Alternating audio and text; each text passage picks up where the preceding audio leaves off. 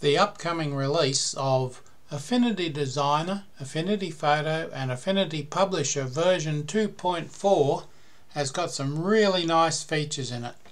What I'd like to do in the next few minutes is just give you a quick look at some of those features, and we'll work our way through them and see what they are. Now, I've got a list here coming up. If you're not part of the beta program, just hang on, because I'm sure the release will be later this year. Now, what we've got are layer states added to Affinity Designer, DWG and DFX export added, set selection box, double click or tap to switch from node to move tool, file name available as variable, ability to lock insertion targets, space modifier for lock children, space horizontal and vertical, size and rotate objects to the same, and 32-bit recording. Now, let's have a look at the first of these, shall we? And that is the layer states. There are many more additions to version 2.4 and 2.3 for that matter, so if you're still using version 1 you really need to upgrade. But let's have a look at this. The first of the list is the layer states.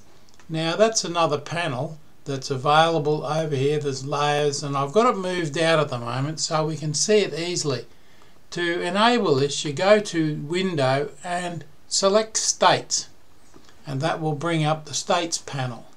Now in the States panel you can have queries and captured states, and I won't go through the act of setting them up here, but you can see here that I've got SP1 and SP2 are green tagged, CH1 and CH2 are red, JP1 and 2 are blue, and EN1 and 2 are, well, it's a yellowy colour, a bit off yellow really. Those two are selected there because that's the most recent query that I've set up. Now, to see what a query is, you use the little arrow key and select that.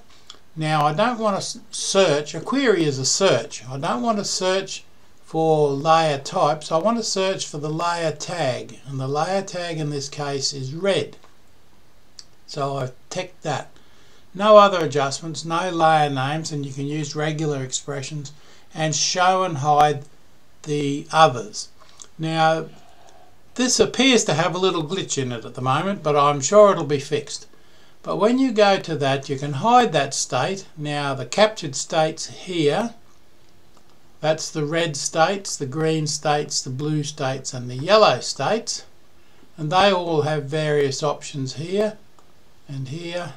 I don't know if it, oh, there we go, apply, update and mask. So if you make a change here, you can apply this one and it goes to there. But what I do up here, go to the red state, click on that one, and you can see it's highlight those two layers there. Which are those two layers there? Now I can expand those layers, and within that I have the other things that I have there. So that one there, CH1, that has the word designer, Affinity Designer, but just designer in Chinese.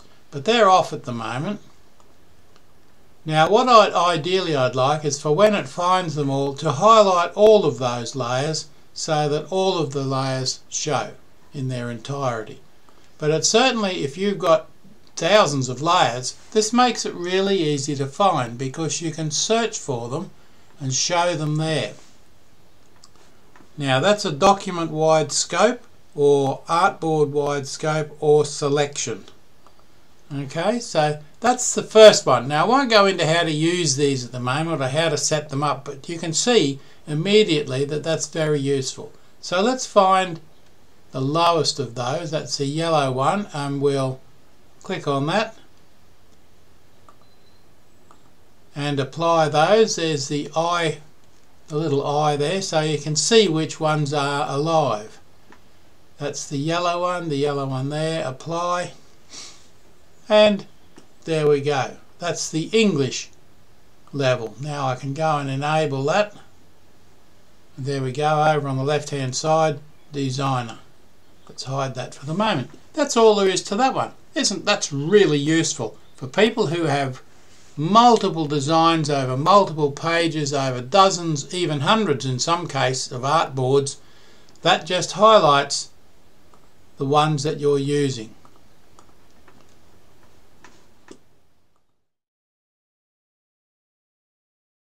Okay, the first option was layer states. Now this second option is now available in 2.4 when it's finally released. Affinity Designer now supports both DWG and DXF, available in Windows, Mac OS and the iPad. The first one, layer states, applied to Windows and Mac OS only. Now this is available from both file export and the export persona. It's important to note that both these file formats are primarily concerned with vector outline data, with limited support for many of the features Affinity offers. However, it's been a heavily requested feature, particularly as it means outlines created in Affinity can be easily exported and consumed in various CAD applications, as well as utilities for things such as vinyl cutters, plotters, and CNC tools. As an example of using DWG files, I've loaded in some sample DWG files that I obtained from on the internet at this location here, and they've got some sample files there you can play with. Now what I've done is load that in. I've got a couple more. Let's see if I can open one. Some open without problems. There's a 3D one. Let's see if the 3D one opens. You've got that. There were issues.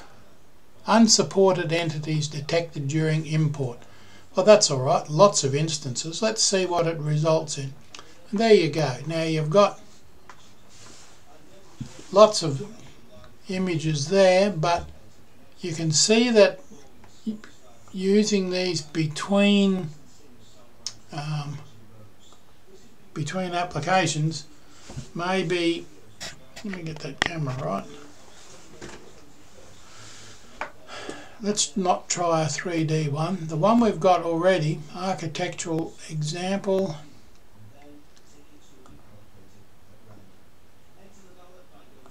There's one there. What other ones did we have on that?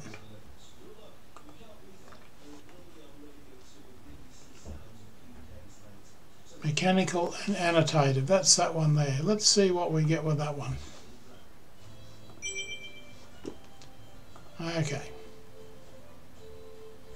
There were issues, but that one's not too bad. That's a good one. We're not confusing it with 3D variables. Now, what can you do with that? Obviously, we can convert it to Affinity. Now, that's pretty good as a SVG file on its own, but we're just going to export this to export that to preserve vectors. All the different options you've got there. We'll export that, and I'll call it Mechanical and Annotations 2, so it doesn't actually override the one that's there. Easy as.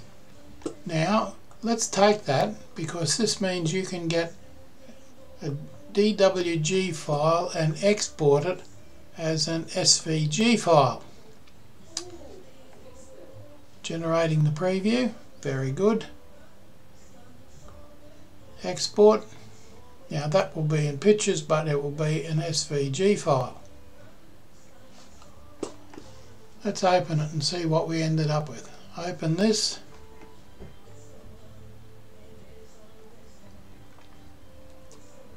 There's mechanical and annotative. There's the one that's exported by Affinity. There's the SVG exported by Affinity. Too simple. There's all your vectors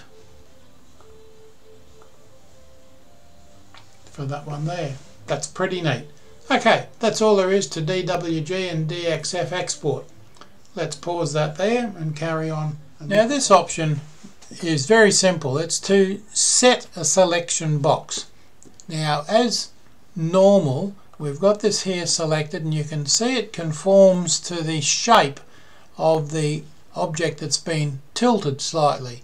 Now we can go up to cycle the selection, and we can cycle the selection box to that, so that we can move it around and do something with it.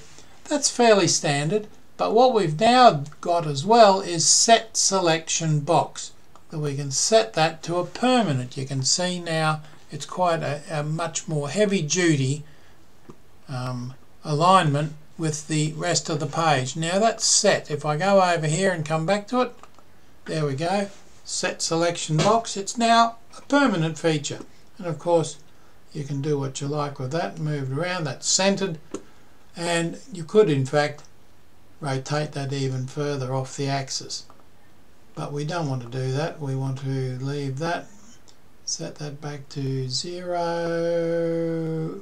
Oh, went too far. I could do that in the Transform Studio and make it, there we go, right on 0. But I can go down here, I could add another layer, I could come back to that one, and by selecting that, it's still in the same place. Very nice. So, what was that? Cycle selection box and set selection box. A lovely addition. Okay, this one is part of the export persona for Photo and Designer on all platforms. Now let's have a look. It's more complex than you might think, or as simple as you think. It just means that if you click on path in the export persona, and you can see what's happening there, slices, batch builder none, export preset, retina PNG, and the path, I want to add the name of the document and the file name of the document. The name of the document is just the name. The file name of the document is the document name plus the file type added to that. And the name of the slice is the slice name. So you can give those individual names, the name of the document and the file name of the document. Click done and it's ready to go.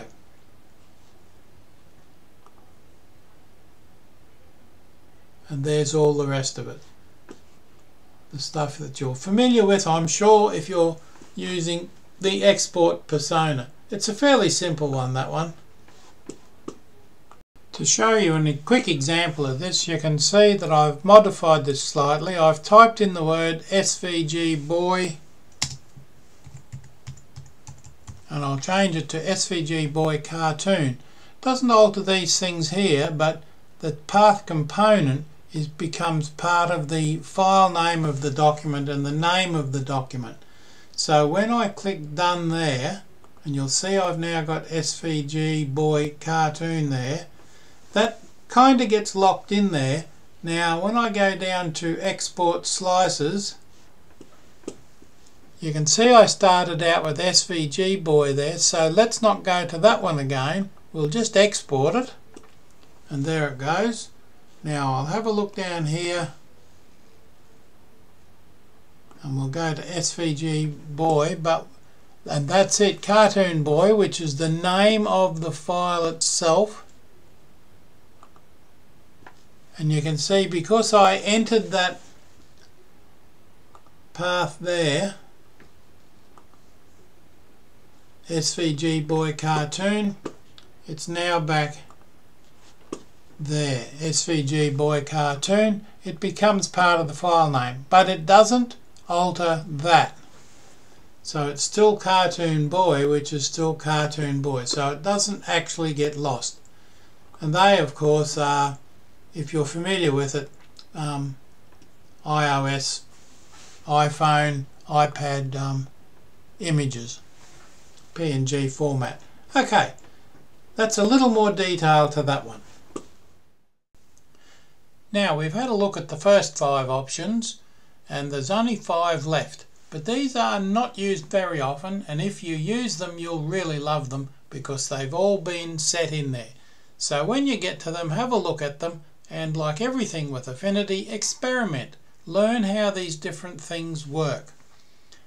Now, I hope you've enjoyed this, and I'll leave you to the rest of it, and you can explore it at your leisure. Go ahead. Make my day. Subscribe.